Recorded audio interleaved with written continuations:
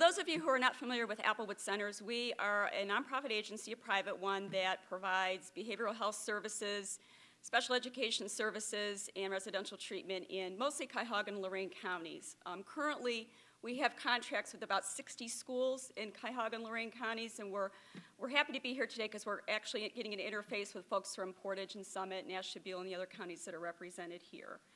Why we were invited to be here today was that we received some generous funding support from the Margaret Clark Morgan Foundation, with which we took those funds and partnered with IdeaStream, which is WCP and WVIZ, and created an interactive multimedia training for teachers. And the content that we chose for this particular training was based on focus groups we held with teacher groups. It also included guidance counselors. And it's about managing aggressive and disruptive behavior in the classroom.